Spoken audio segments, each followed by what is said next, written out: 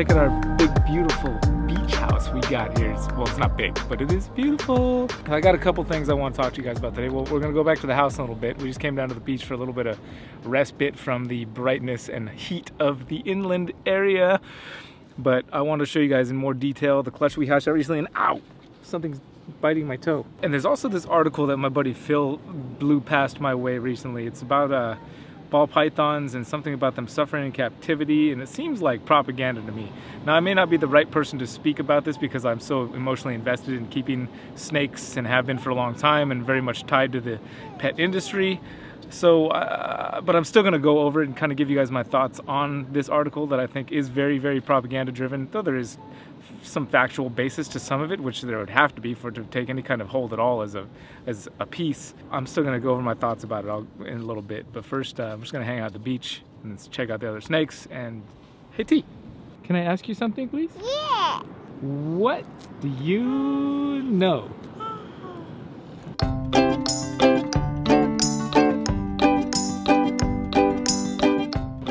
Do you know feather? Do you know anything about feathers? What do you know about feathers? You found it in the sand? Yeah. What else about feathers? That's alive. Feather's not alive. Nothing. She knows nothing about feathers. That's okay. Well, at least she can admit it.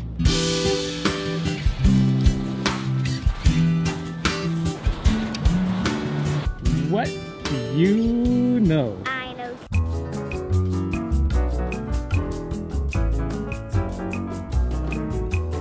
You guys, and I just found some back there right now, and that's all I know.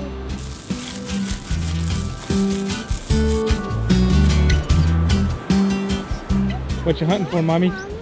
Sea glass. What do you know?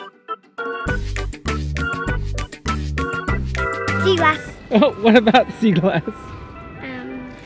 That we are finding a bunch right here in Moonstone Beach, and sea glass is glass that gets mixed around by the waves and hit by pebbles and sand. And a lot of times it's really frosted, and it starts out as normal glass. And that's all I know. Is this sea glass? I don't think so. I think that other one is, though. Yeah, the other one is definitely. Can I see it? Yeah, that one's definitely sea glass. Did you know there's a whole beach out there that is nothing but sea glass? Are you kidding? No, I don't think so.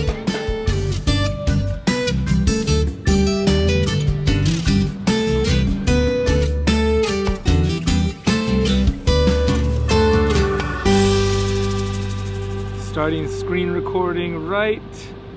3, 2, 1, recording. Okay, let's find the article. Okay, let's look at this article. First off, right off the bat, I mean, looking to buy a pet snake, a life in captivity is a life of suffering. So obviously this article is very biased against keeping snakes in captivity. You don't need to read any further into this to know that that's going to be the point they're trying to drive home. And then a little button right here to learn why they suffer. And I'm going to put a link down in the description for this article for you guys. I would love if you guys go check this article out and then leave some comments down in the comment section there and let me know what you think about this article. Think about its validity. And it says that keeping snakes is inherently cruel, difficult, and potentially dangerous. Now, the inherently cruel part I have a problem with, of course, difficult, sure. Potentially dangerous, depends on the species. They have chosen to target ball pythons in this in particular, which trying to keep people from keeping ball pythons at this point is, to me, kind of like trying to get rid of all the cars on the road, or I don't know, trying to end gun ownership in America when there's already as many guns as people. It's just like too late. Now, some other points they're bringing up here are emotional and physical trauma and basic needs not met. Now, it is important for us as other keepers to educate other keepers on proper keeping techniques so that they aren't suffering in captivity. Yeah, they bring up snakes getting burned on heat pads. Yes, that can happen. You gotta educate people on how to prevent those types of things from happening. And then they have some points about emotional and physical trauma, and also that snakes don't like to be touched. And I do believe that if you give anything enough love, then eventually it will respond in kind, even if it's an inanimate object. That's obviously not based in science or fact. But if you want to talk science and fact, then the reptile brain doesn't necessarily have the space for emotional or the ability to like or not like something. So they say here, snakes suffer in your home. Despite good intentions, a snake can never have its needs entirely met when kept as an exotic pet. I would say that's not accurate either. I mean, they can have their needs met and maybe even exceeded, you know, not having to worry about predators. And they bring up this point about cats and dogs. Sorry, there's yelling in the background. At the summary of their article, they're talking about if you still want a pet, you can get a cat or dog because they're domesticated. So these guys aren't hardcore animal rights guys, obviously, because I know the hardcore ones like end all human interaction with animals completely. So they're not that hard. They're still recommending pets, but just cats or dogs because they've been domesticated with humans over thousands of years. Now I'd say dogs, definitely we've successfully domesticated. Cats, you can keep in the house, but as soon as you let that cat out, I don't know, it's just like that one's a little bit iffy for me. But ball pythons are just, seems to be a horrible, they're using them because they're a popular kept pet, I think. And they're the closest thing to a domesticated snake probably ever. Like, they've been interacting with people for centuries. You know, they get their name royal python from the African royalty wearing them as jewelry because they're so docile and so easygoing with humans that that's where they got their name from. So anyway, that's kind of my little thoughts, and I could go on and on about this article and dive deeper into it, but since right off the bat it's just clearly a piece about trying to, you know, life in captivity is a life of suffering. That's all I need to read right there. And they do have some valid points in the article, as any article should. But again, the link's down there in the description. I'd love for you guys to go check it out and let me know what you think about it. Leave some comments down below. Thanks. Let's go check out my ball pythons. Yeah, complaining corner, that was it basically. I wasn't in a corner, but I haven't had much to complain about lately until I saw that article. Now, I showed you guys these snakes before. They had just barely crawled out of the egg when I showed them to you, so they hadn't shed yet, but now they've all had their nice first sheds, so we're going to show them off. I'm going to tell you a little bit about what I think they are. Am I right or not? Not entirely sure, but I'm going to show them to you anyway and give you my best. The pairing was a coral glow pied 100% het clown to a Enchi firefly clown, which is Enchi pastel fire clown. So all the babies, worst case scenario, we're going to get double hets pied clown. We didn't get any normals that are double hets. We did get a couple that are non-visual clowns that are double het clown pied, starting with this guy right here, who I believe is an Enchi fire coral glow. Now the coral glow obviously is obvious, being those yellow and purple colors going on, and then that head stamp is what clues me into the fire. Also the Enchi, it was the patterning, and it was slightly darker than normal coral glows with the patterning, but then lightened up again with the fire, and just a beautiful looking snake, no doubt about that. I mean, it's kind of hard pressed to find a snake around here that's not beautiful, so it's like, is what it is. But check that out, man. Look at that head stamp. The head stamp is probably the prominent feature about this guy right here. The feature that stands out the most and what makes him the most beautiful, I think. But he does have this nice blushing coming up in his back and up the sides. You can see in between the alien heads, that white blushing stuff coming up there. Just a beautiful, beautiful snake. Look at that. And to be double het clown pied, I mean, this is my favorite part of him right here. That little section of his body from both sides too. Top, bottom, side. So here, I'm gonna do this. I'm gonna do this with every snake. I'm gonna go on his right side and show you the pattern all the way along the right side of his body. Do. Here comes the pattern. Do. And then we'll turn him around and we'll let the left side of his body run through, just so you can get a good look at it. And I know people like to see close detail, all the pattern of the snake. I mean, I'm one of them. And coming through with the left side. Dude, see, this side's got some wackiness to it for sure. Doesn't look at that. See, that part right there in particular is just my favorite part of him. It just looks so wild. Now here we got the only other non-visual clown. So another double het, and I believe this is an Enchi firefly. Now the firefly, well, the pastel is obvious. It's very bright yellow, and then when you add fire to that, it really makes the contrast higher and brings the dark blacks back into it like it has right there.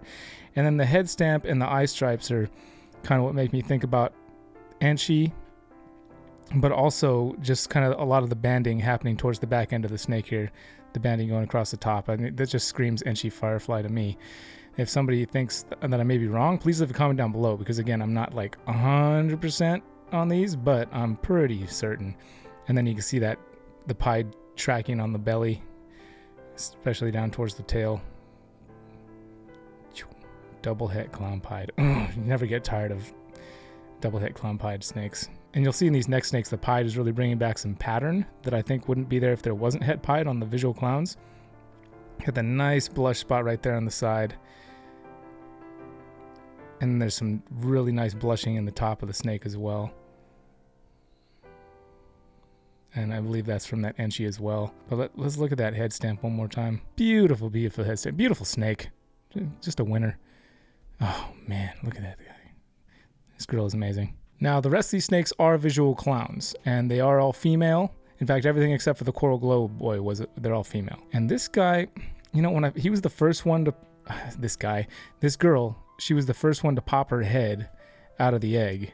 And just from that head stamp, I thought, that's interesting. Maybe like some kind of Enchi thing going on there or something. But and then the way the eyes are too, like look at the side of the face here. Look at how the eye is exposed like that. It's just, that kind of looks Enchi, but that's kind of it. And well, also the little spots on the side, there's some of these spots that are kind of soft, like nice circular holes that make me think Enchi as well. But if you've seen other Enchi clowns, here, take a look at this. This is an Enchi clown, 100% het pied that we produced last year. And like most Enchi clowns, you can see there's like no pattern on the sides. The alien heads have no eyes, there's no keyholes, none of that, just completely clean on the sides. And then, but that head stamp is similar to what you're seeing on the snake that I just pulled out. If you look at the eyes there, it kind of gives you a look at like what I'm seeing on this other snake. So I don't know. I mean, I have been trying to produce clowns that have heavy patterning, and this is where I'm thinking the pied is bringing back in some of the pattern like it does with Enchi, but I don't know. It doesn't really matter what I think about this, because I'm gonna keep this snake here and prove her out as Enchi or not. But I'd love some comments down below as to whether you think there's Enchi in this snake. I mean, I never claim to be an expert at identifying ball python genetics, but if I can't tell it 100%, then I'll just keep it, prove it out, and go from there. But it just doesn't, I mean, maybe it's just a high pattern clown, and I don't know though. I don't know. I'm really kind of struggling with this one. And here we go again. Another clown, female. And this one, when she first stuck her head out, I was thinking, oh yeah, it's a fire. But then when she came all the way out and shed a little bit, I was like, maybe not. And now that I'm looking at her on the monitor on the camera, I'm seeing the fire more clearly now. But the crazy amount of pattern, and the head just isn't like quite as orange as I would think for a fire clown. And this just might be a really, really good looking straight up clown that has some nice het pied influence happening with her. I can't say 100%. I mean, I don't want to do the wishful thinking thing and then be like, oh, there's fire in there, and just like manifest fire in my brain and it not actually be there. But it's just, when I look at the head, I saw fire clown. But I keep second guessing myself. So, I mean, big problem. She's a female. I'm just going to keep her and we'll see what happens. So I'm not complaining there either. She's just going to stay here, and I'll prove out whether she has fire or not. But again, comments in the comment section would be appreciated on this. Last but absolutely not least is the Firefly clown, which is pastel fire clown, 100% het pied.